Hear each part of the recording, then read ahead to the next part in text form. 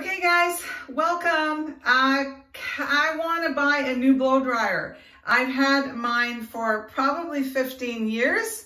And so I'm going to step out and I thought, okay, I'm going to get a little bit more. And the one that I really wanted was the Dyson, which has all the different attachments, which would work for me really, really well because as you've probably seen throughout my channel, I've had short hair, in between, long hair, up and down. So attachments would really work well for me, but I could not afford $809. That is just, yes, that's a little bit high. And so actually what happened is I ended up getting a Revlon, the one-step hair dryer volumizer. So volume's really important for me because I have lots of hair, but it's so fine. And so I thought, oh, well, this would work. But this is a really big brush. So yes, here, actually, really big brush. Anyway, I thought, well, let's just go. It didn't break the bank, definitely. $68. And actually, I had my daughter pick it up for me. So, and she gets a deal somewhere. It feels really good, like gripping it like this. So the only way I'm going to know if it works for me is by using it. So I've just actually got out of the shower. I've never done this before. And okay, so I'm going to take off my glasses. I can see in the mirror, but I can't see anything close up. Okay, so I'm not going to use any product because I normally don't use a lot of product in my hair. I used to, but I don't so much anymore. But I'm also one of these people that I want to try it without anything because my philosophy is if it works with absolutely no product in my hair, then it's going to be nothing but awesome if I start using some product. So, like I say, and high days, holidays are maybe the days that I use products. So here we go. Let's see. It's going to be weird. Okay, there we go. Oh man, yeah, I don't know. I can't get contacts because I have 3 different strengths of my glasses. Okay, so this has got 3 different, well, off, and the cool, low, and high, which is nice. And it does have the revolving cord, still has the little arrow on it right there. So that's really nice. My iron has that too. Yes, I iron. Okay, what's gonna be weird for me is I'm normally like, right, blow drying, doing this. So this is sort of like one deal. Okay, so try it, see what happens.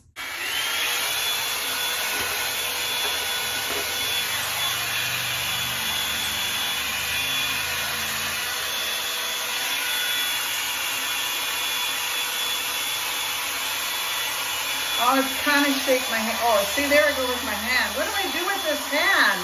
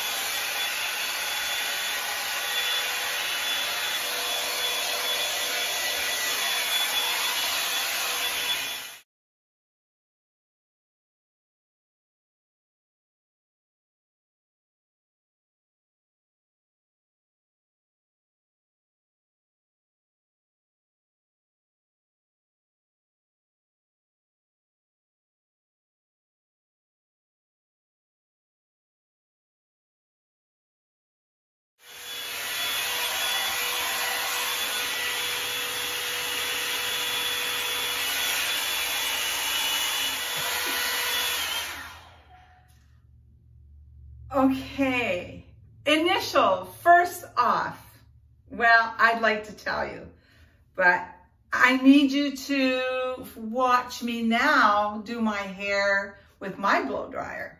And then I'm going to tell you what I thought.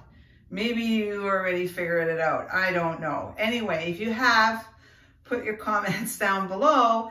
And so now let's try this with my blow dryer.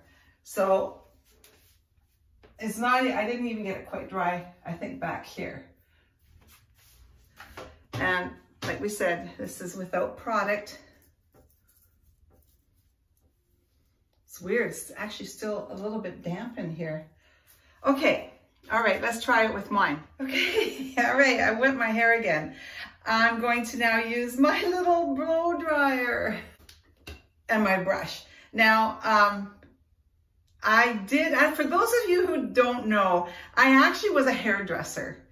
Let me give you the year. Okay, things are very different. 1968, I started my apprenticeship in a place called the Georgian Towers. I wasn't there very long, but that's where it started. And in those days, you know, getting your hairdressing license was very different from what it is today.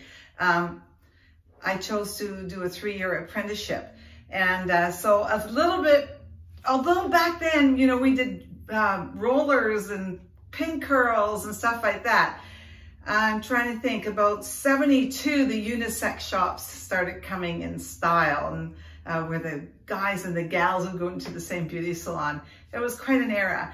When I'm all done doing my comparison, I'm going to tell you guys a little story about little Richard and myself. I know he just currently passed away, as some of you know, and I actually have a very fond story and memory of him in 1968. So I'll share that with you after. And yes, it's got to do with hair. Okay, all right, let's get this thing going.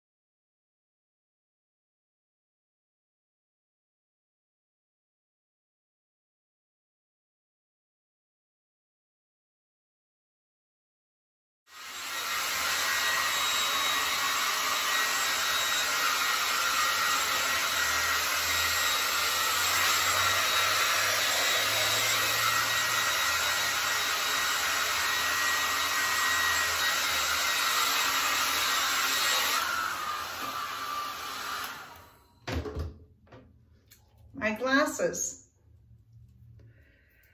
Okay, well, I will wear it like this when I'm out, but not all the time. I usually tuck it kind of back behind my ears. And you know what, you guys? I don't think it's all that difficult for me to actually tell you what my thoughts are. Okay, so first of all, this has got to go. I got to definitely have to get a new blow dryer. And it will definitely be a little Conair that I'm going to get. Why? Okay, well, let me get both of them. This is what I felt. First of all, this thing is huge, and I felt I had absolutely no control over the style that I wanted. And one of the things with my hair that I really try to do is lift. And I was able to take my hairbrush and give it that lift. I couldn't, even with these brushes or the bristles in here, I couldn't get enough lift on it. And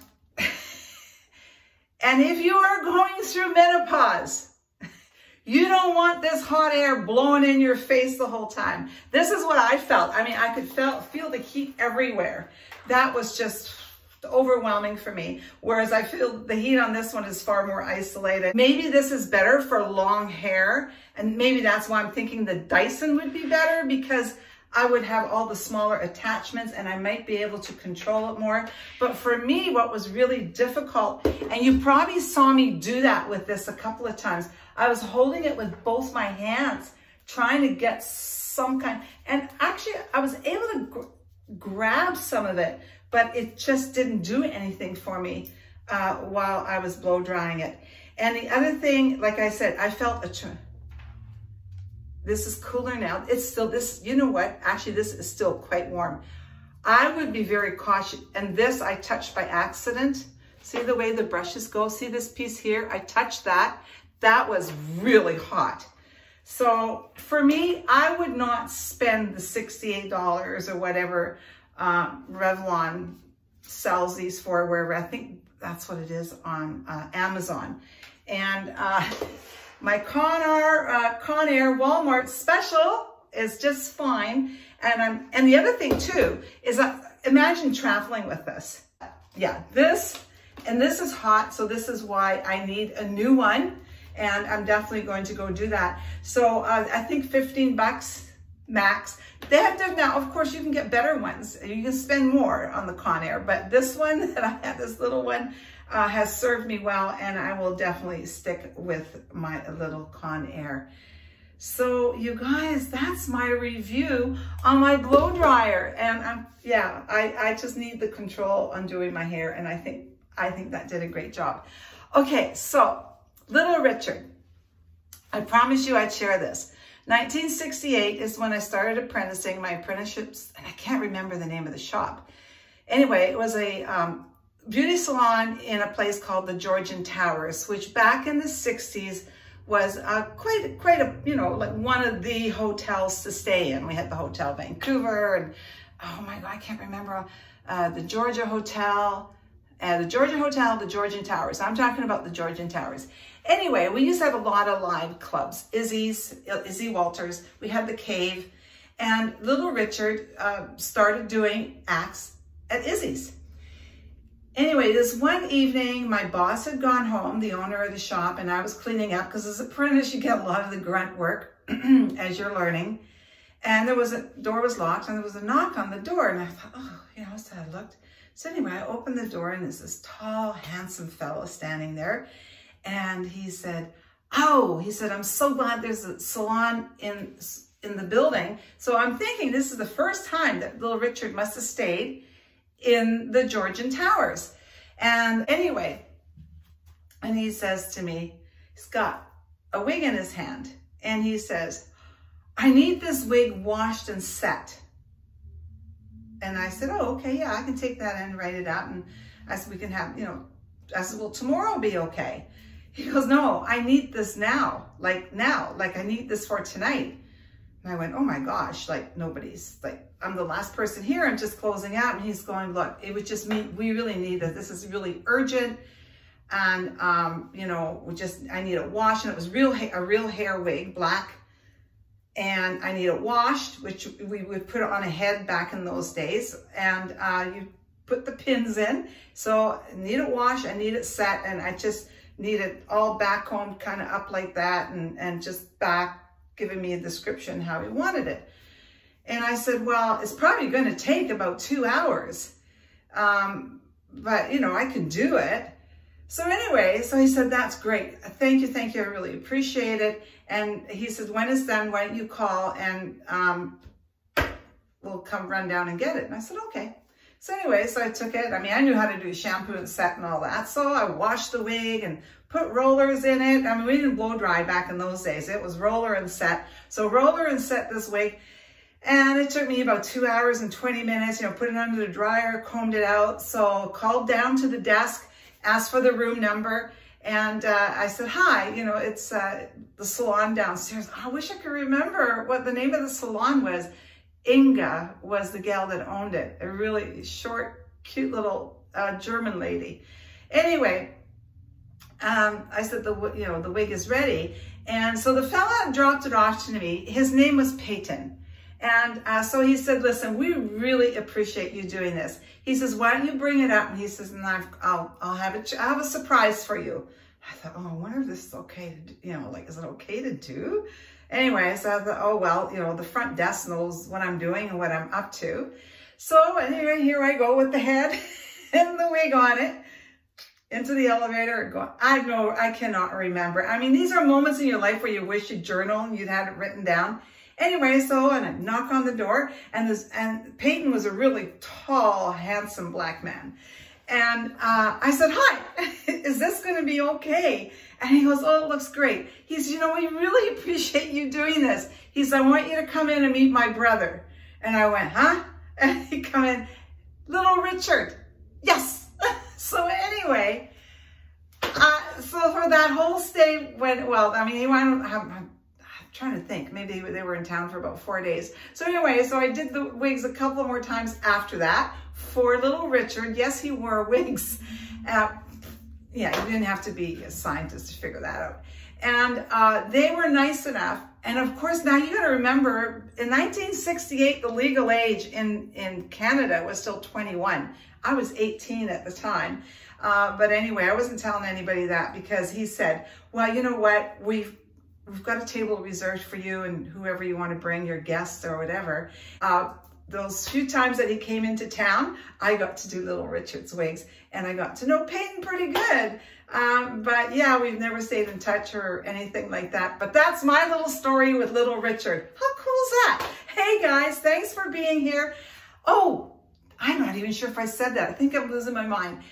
Thank you to all my regular subscribers. I want to thank you guys. You know what? I'm growing every day, every week, a little bit. And I want to thank those people that are taking the time to come on board and support me. And some of you have been supporting me from day one. And you know, old school, I guess, a solid foundation. You know, when you're doing YouTube, you want to have a solid foundation. I'm figuring my first 5,000 subscribers are going to be my solid foundation. And from there, we can build a skyscraper. So I really appreciate you guys. And I realize what value you bring to my channel. So thank you for that. And if you're new to my channel, I'm like a box of chocolates. You never know what you're going to get. Could be good, could be so whatever. Please push that subscribe button. I would appreciate a thumbs up. Thank you very much. And of course, I'd love a comment. And if you're new, let me know that you're new so I can come back and visit you, or I can at least say, hi, how are you? Nice to meet you. Okay, guys, have a great week. Talk to you later. Bye.